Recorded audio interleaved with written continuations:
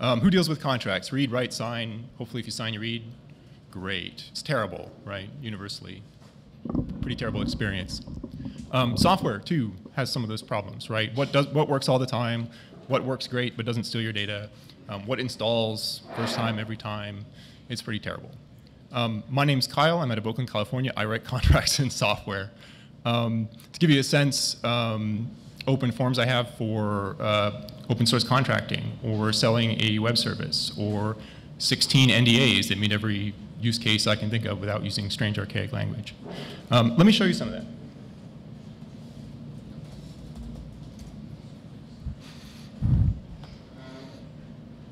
Oh God, I hope there's an internet. There is no internet. There we go.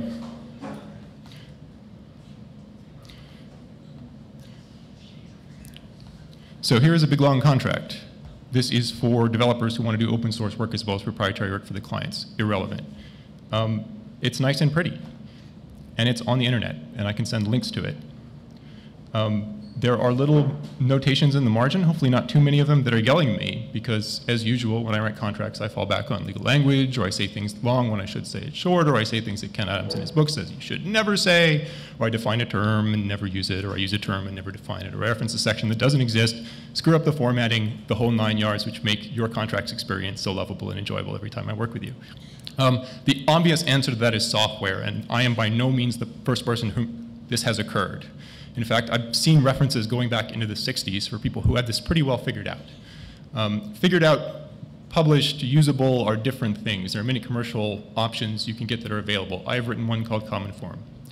What do I want? If you care about contracts, if you have to care about contracts but don't really care about contracts, I want to work with you. I want to work with you in the same way I work with my nerd friends. And some of that goes under the banner open source. Some of it is just that we will help each other out. And there's code out there that I've worked on with 7, 8, 9 people I've never met that has no license on it that we're all using. And it's this collaborative process that's facilitated by tooling and an approach to how we build contracts that's different from the way we build contracts at law firms. When I say I want to work with you, I don't want to hire you. I don't want you to hire me. I want us to get along and move the state of the art regardless of that. What does that mean? We have some big hurdles. The first is we need a way for computers to talk about contracts. Microsoft Word is where content goes to die. You can copy it and you can paste it and you can move it from graveyard to graveyard, and it lives this kind of zombie life thanks to the C and the V key, which get pretty shiny on your keyboard when you practice contract law. But that's not good enough for sharing little bits. What I wish I'd done as an associate starting off very early on was put every little piece of language that I liked on a note card and told myself where it came from and how it was built so that I could slot it in. And that would be faster than copying and pasting and not realizing what I should have changed but didn't. Or pulling a dusty form in a fit of expedience, which is the whole practice of law, and trying to make it fit the client. So Common Form is a tiny little language for expressing data in ways that computers can understand, and it makes it really stupid simple to write things like, let's go through Ken Adams' Manual of Style and Contract Drafting, note every single term he says is bad sauce, and point it out every time I use it, or every time I says hereas, or wherein before. I'm getting better at that. It still happens every once in a while. When you have structured data, and that is what we're looking at a contract in structured data. If I replace Common Form with the API, I get JSON. It's dead simple to work with. We've been there. Document assembly, ticked. I can give you command line tools. You can do what I do. When a client comes to me and says, I need an option packet again, actually I need 9 of them, I can just spit them out. Right? Command line tools are available for that. You can do it online, as we've seen. And this is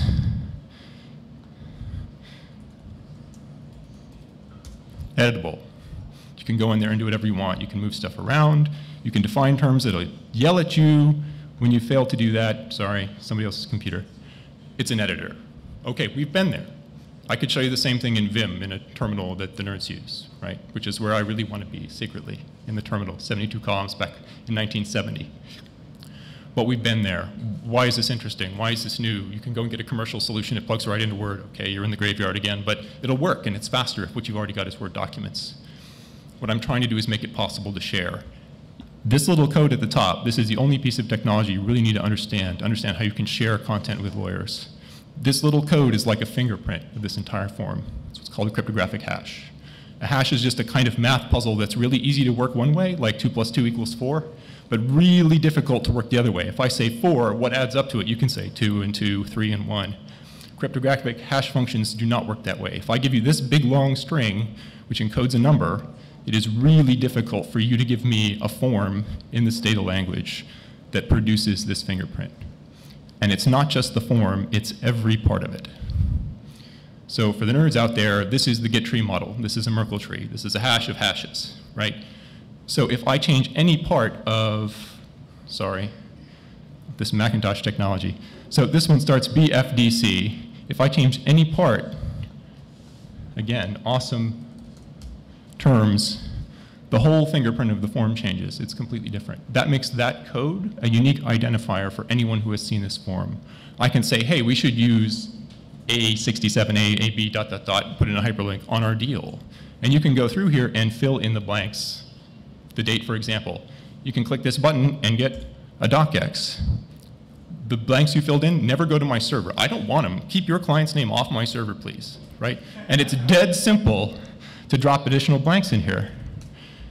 So it's real easy to send this to clients and say, fill it out, especially if all the blanks are at the top. Click the button, you got a docx, you can send it to opposing counsel. They have no idea about all this newfangled nonsense. Those things aren't easy to reference. They're big, long codes. That's part of why I know that two forms aren't going to end up with the same fingerprint, because there are just so many possible fingerprints.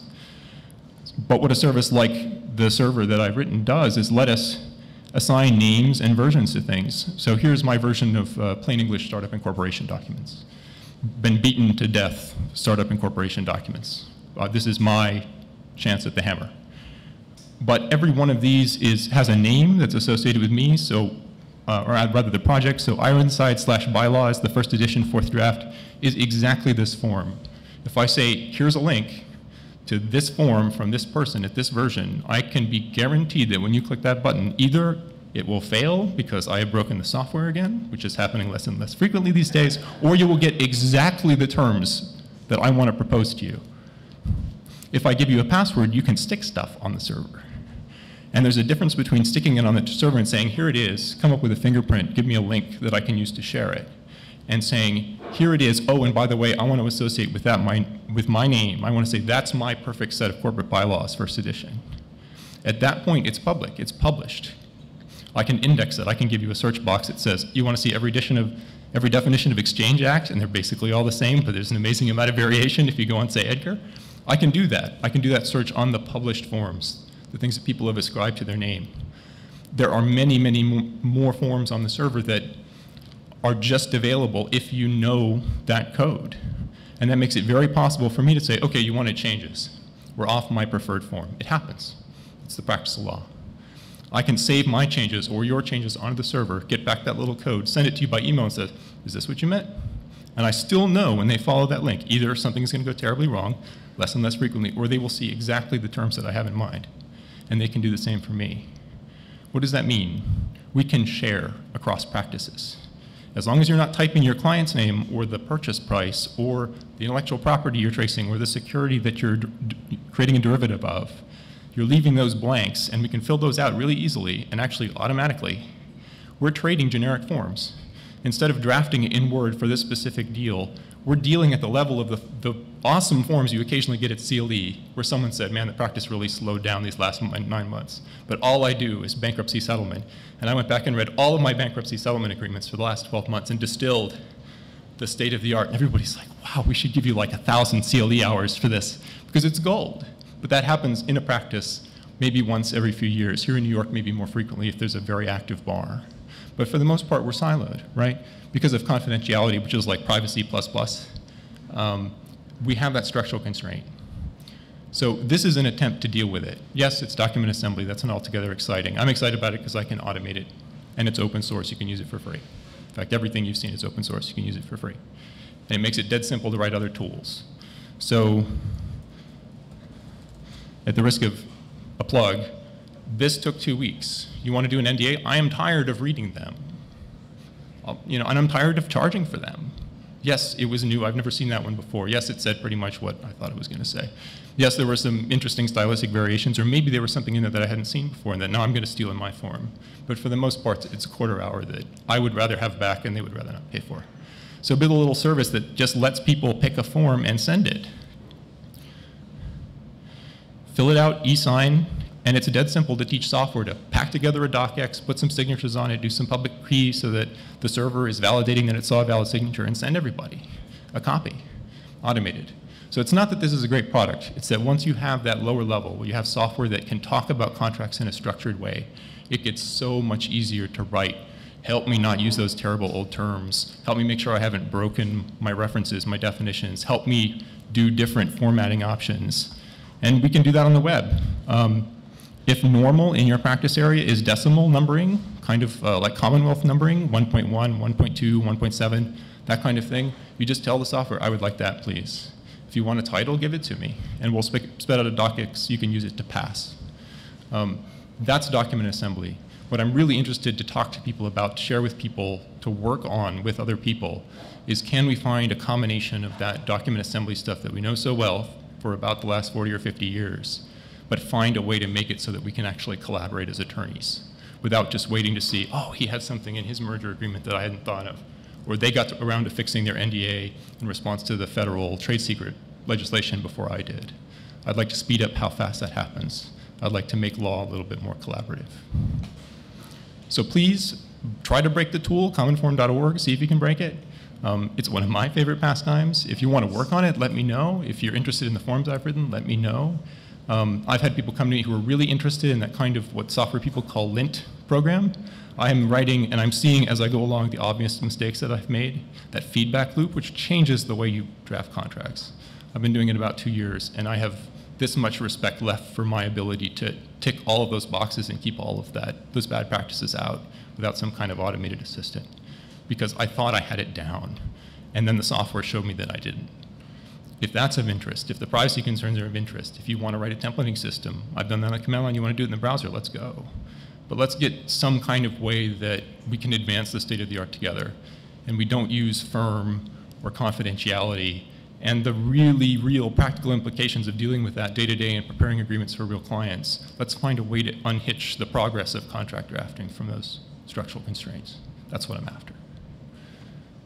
So I'm sorry? What platform is that written on? Because it was destined for the browser, everything is currently in JavaScript.